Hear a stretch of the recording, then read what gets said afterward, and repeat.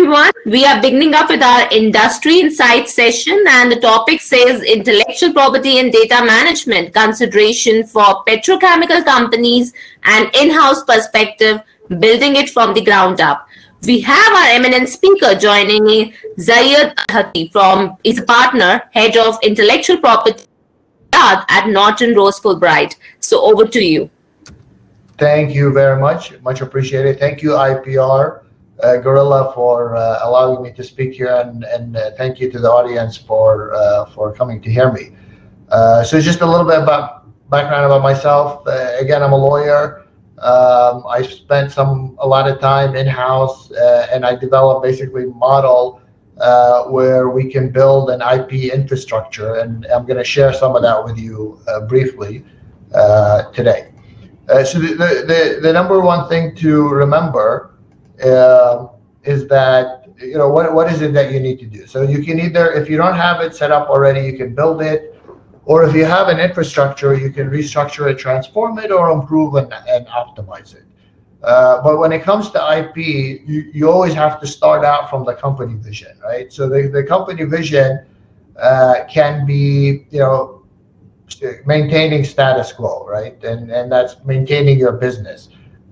Because when it comes to the IP, it's there to support the business and to support the vision of the company. And that could be, you're either protecting your assets, you could be monetizing it, or you could be leveraging it to increase profits, for example.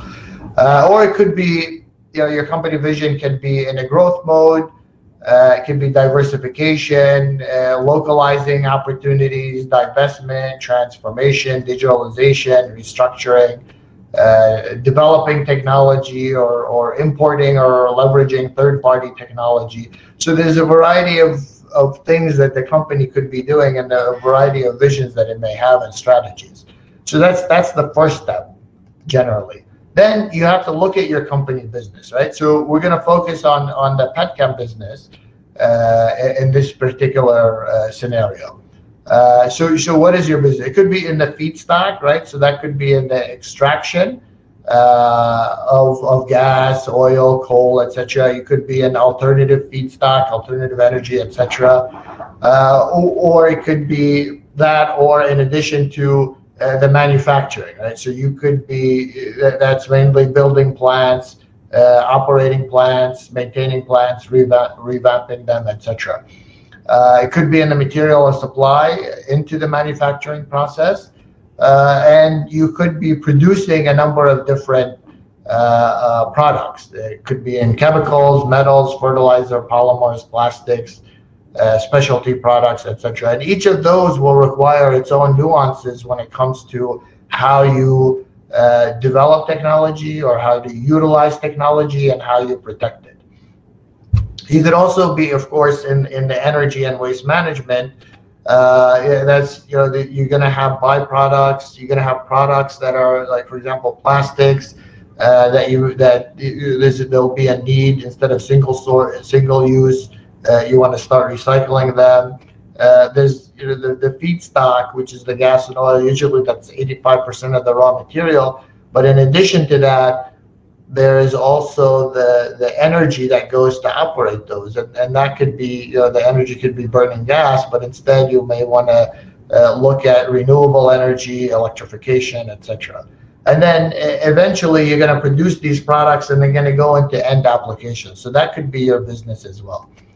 Now, when you're setting it up, or you're restructuring, transforming, or improving it, you also need to know how your company is set up, because there's going to be an interaction of the IP, the technology, as well as the data, and you want to make sure that those protections are in place.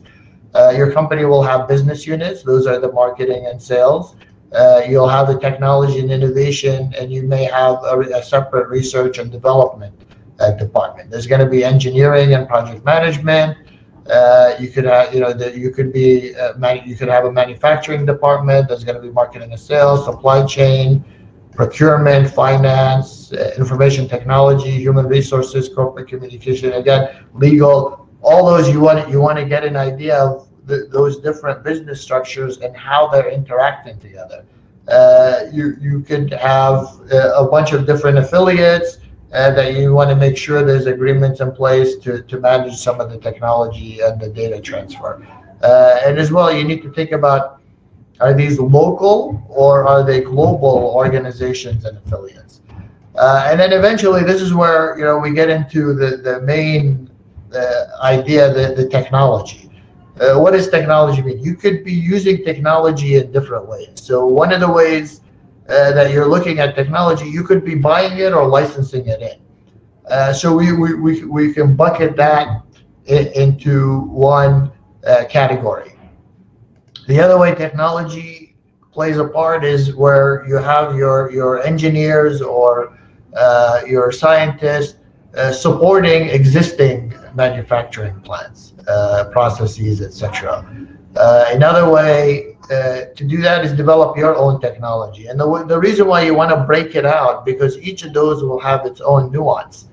And depending on what you're doing, for example, when you're developing your own technology, a lot of that is going to be covered by confidentiality, trade secrets, it's going to be proprietary. And if you're licensing in at the same time, if those are competing, then you can have contamination issues. So you need to learn how to manage that. The other part of how you're using your technology and your expertise is by customer support, right? So you're producing certain products.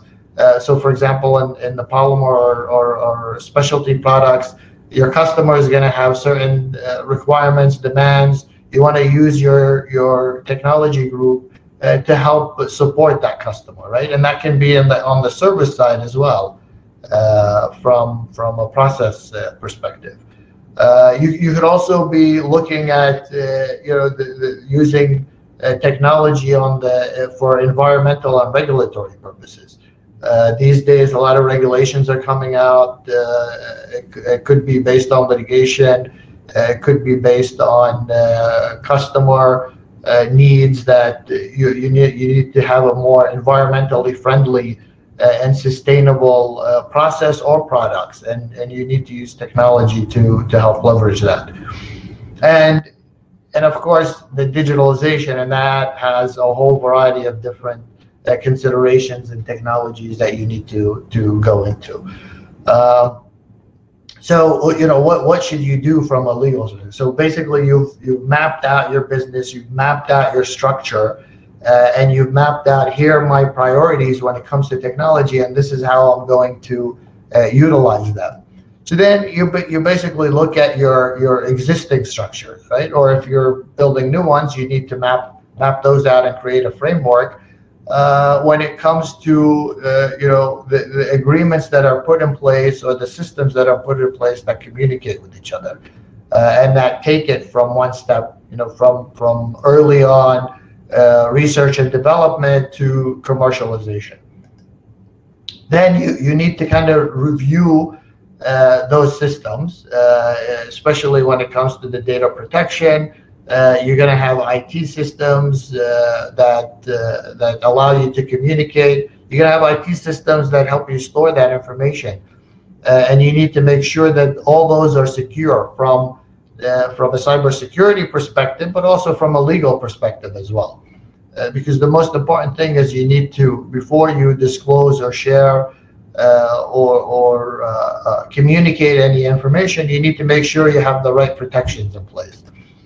Then basically review establish or review those protections and make sure that they're efficient enough for your practice, for your business to move forward. Right? You don't want to create encumbrances. You want to facilitate the business, but making sure you have the right protections in place. And to do that, you start off from the policy level. So you've mapped out everything. You know what your needs are. You know how your systems work. You develop the policies, then develop the procedures to apply those policies. Then the workflows, tools, templates, etc. One of the things I like to put up front is, for a business, if you really want to protect your technology and information, presume everything is confidential. and don't disclose or share that information unless you've taken the right clearances. Most people want to share information right away, so clear those. If it's not confidential and it's not proprietary, have a mechanism in place to clear those, and you can publish, disclose, present, etc. Having the right due diligence, freedom to operate is also essential early on, because you don't want to get into you don't want to buy technology, or you don't want to implement technology and then see that someone else has rights that they can stop you from utilizing it. Make sure you have the right agreements in place, the right drafts, negotiate them well, review, and even after you sign them, review and manage them well. You need to know what you signed up to, and you need to know what your rights are, what your obligations are, and those are things that not only the legal department has to know that, but that has to be carried on to manufacturing, to technology, to the business, etc. And of course, then you have your traditional IP protections, the trademarks, the copyrights, the trade secrets, and then patents, right? In the patents, you want to make sure that, one, you're capturing the inventions. That requires researcher training, and then you have the right mechanism in filing, how to file, where to file, etc.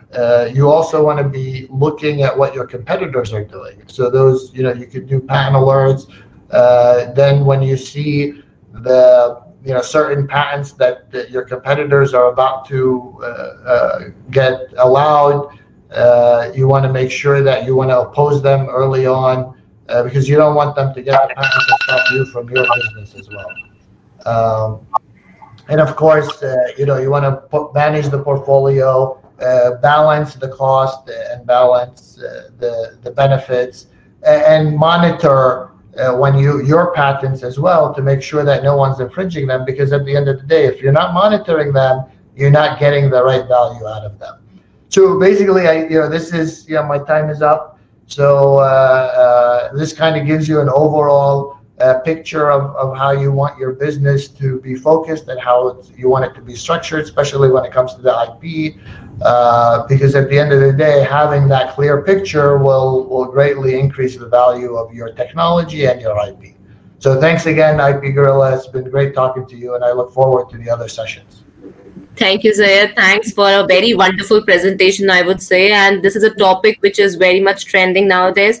So I would appreciate if we have any question for him. So we can take one question very quickly. So if anybody would like to ask a question, they can write down on the chat box on the right, or they can also come face to face and ask and meet Zayd Alathari. So looking forward to have one question from anyone, attendees. And if you have any follow-up questions, please, my profile on LinkedIn is there. Feel free to reach out and ask anything. Absolutely. And Mr. Zayd is available for the whole day conference, and we'll be glad to have his participation. So you can also schedule a meeting with them. So we have one question very quickly. What jurisdiction do you patent in your industry? That's the question. So I get in any industry, if we were looking at manufacturing and you're looking at sales, basically you want to patent definitely where you're manufacturing, if it's on the process side or the product side, and then on the product side, you want to file where you're going to be selling, because at the end of it, and then if you don't have a market, and if you're not selling in certain jurisdictions, then there's not really a need, or your competitors as well. There's no need to do it. So always think about yourself. Where's my manufacturing? Where's my products going to be sold? Where my competitors are, and that gives you a nice roadmap of what countries you should be filing in. Thank you so much, Zayd, and I hope, Derek, you got your answer for the question. Looking forward to it. Thank you very much. Thank you so much.